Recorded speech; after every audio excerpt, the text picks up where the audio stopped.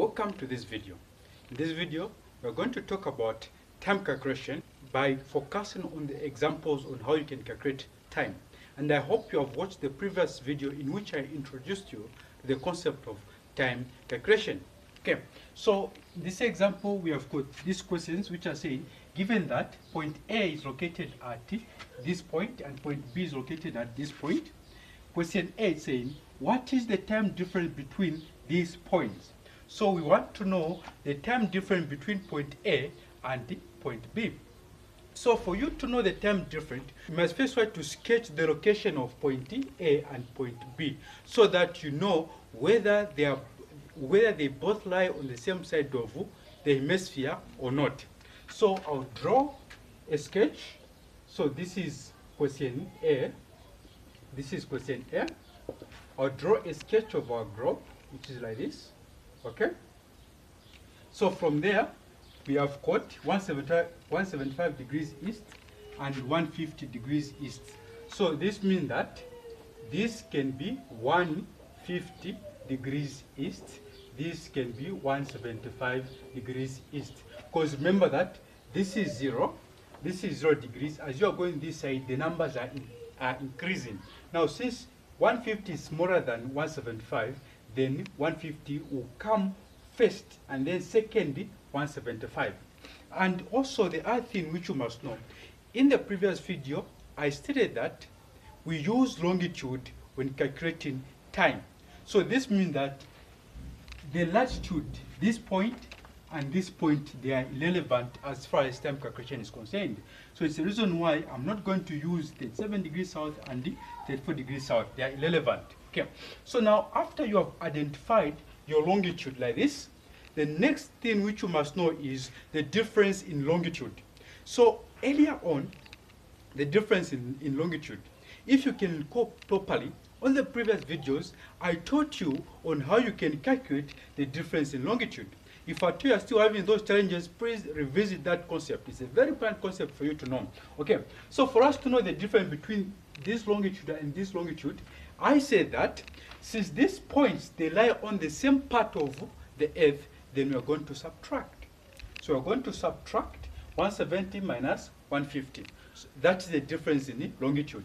So we're going to say 175 minus 150. So when you subtract, you're going to have 25 degrees. So meaning that the difference between the longitude is 25 degrees. Now, on the previous video, I showed you an equation which was showing the relationship between the degrees and the hours. That equation was saying that 1 hour is equal to 15 degrees. This is a very important equation for you to know. Now the question is, how about 25 degrees? How many hours are there? So our aim here is to find out how many hours are in 25 degrees, which is the difference between the longitude. Very simple. Hope you are following there. Okay. So now for us to find x, then we are just going to cross multiply. We say x times 15 is 15. X is equal to 1 times 25. It's 25. When you divide both sides by 15, so that we can remain with the value of x on the left hand side, we are going to have, when you divide 15 to 25, it's 1.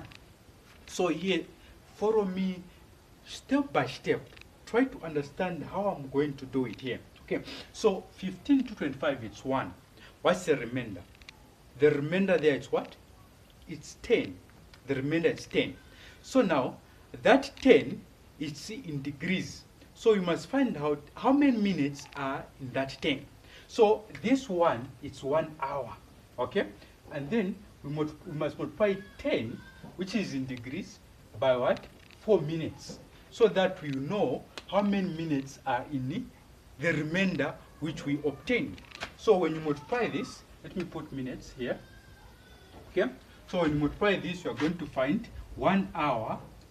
Okay, let me just write 1 hour and 40 minutes. So this is the difference in time between these two longitudes, because this time is corresponding to 25 degrees, which is the difference between the longitude. Very simple there. So this is our answer for question A, which is the time difference between these 2 points. Now let's go to point B. So point B is saying, what is the time at point A if it's 10 hours at point B? So let me calculate point B from here. Okay, so this is point B. So point B is saying that, okay, let's assume the time at point B is 10 hours. What's the time at point A? Okay, so let me just draw a stroke here so that I can indicate my coordinate. We are having A to be having 175. So this is our A. And then B to be having what? 150 there. Now they are saying that the time at point B, this is point B. So the time at point B is 10 hours. It's 10 hours. What's the time at point A? Okay, so now we know two things right now. We know the time at point B and we know the time difference there. It's very simple. Okay, now since in the previous video I said when you're moving in the direction of west to east, remember that this is our west, this is our east. What we do, we must add 10 hours plus the time difference. So meaning that we're going to say 10 hours plus what? The time difference, which is what? Which is 1 hour and 40 minutes. So when you add, you're going to have 11 hours, 40 minutes. So this is the time at point A. So this is the time at point A. Very simple concept there. Hope you have understood this concept. Let's go to the last question. The last question is saying, what is the time at point B if it is 14 hours at point A? Now this one is saying that, okay, let's find out the time at point B. At point B, if the time at point A is what? Is 14 hours. Very simple. We know this time here, we know the time difference there. So I said in the previous video that when you're moving from in the direction of east to west, what must you do? You must subtract. So meaning that you're going to have, okay, let me erase this part. Let me erase this part.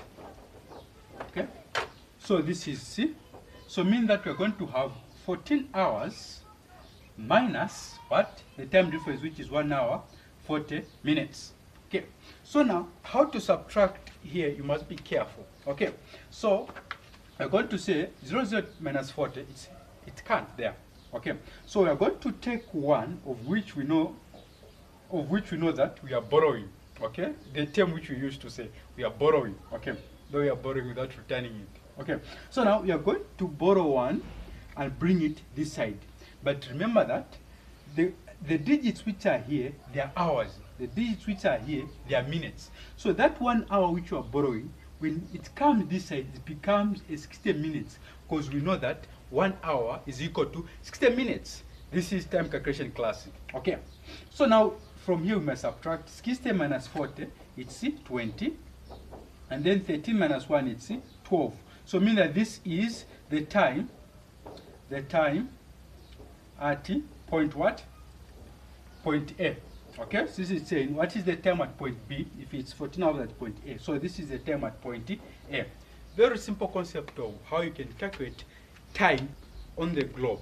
Okay, so now in summary, when you want to calculate time, what you must first know is the difference in longitude. When you know the difference in longitude, you must know the difference which is there in time across the two longitudes. When you know that, then you are home and dry. It's just a matter of knowing whether to add or to subtract. Thank you for watching this video, but make sure that you watch also the next video which is going to come tomorrow on speed, because speed lie upon the time calculation which you have calculated here. So make sure that you understand this concept so that speed, it should be an easy cake to enjoy for you and I. Thank you very much.